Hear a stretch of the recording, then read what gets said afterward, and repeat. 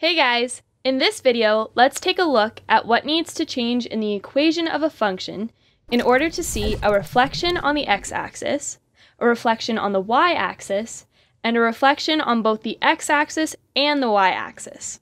So, let's get straight to it.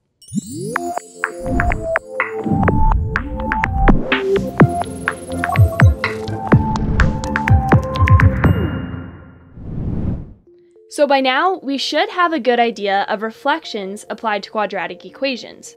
But in this lesson, we'll be generalizing this concept so that they apply to all functions. So if we were given the function g of x is equal to f of negative x, then we would know that the graph of g of x would be a reflection of the graph f of x along the y-axis, since the negative sign is found within the brackets. So let's put some numbers into this and try some examples. Let's say that f of x was equal to 1 over x. Then, since g of x is equal to f of negative x, we'd get g of x is equal to 1 over negative x. This negative sign applied to the x would result in a reflection along the y-axis, like so. Now, instead, if we were looking at an f of x that was equal to square root of x, then our g of x would be equal to square root of negative x. And if we represented this on the graph again, we'd see that applying the negative sign within the brackets reflects the graph along the y-axis as its reflection point. Great! Now, let's take a look at a different transformation. What would happen if we applied the negative sign on the outside of f of x, like so? Well then, in this case, we would see a reflection along the x-axis instead. So let's say that our f of x is a parabola represented as x squared. Then our g of x would be negative x squared, which would be represented by a reflection along the x-axis. So if we were given yet another parabola, for example, that was shifted horizontally to the right and vertically to the top, like so, represented by the following function of f of x, then what would g of x be according to the given transformation? Well, since g of x is equal to negative f of x, we can replace the entire function here to get the negative of all of this. So expanding this gives us the following.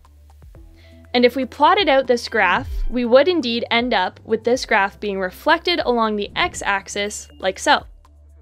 Now, you might be wondering, why did we end up with a negative 4 if we only wanted to perform a reflection? Wouldn't that also cause a vertical shift?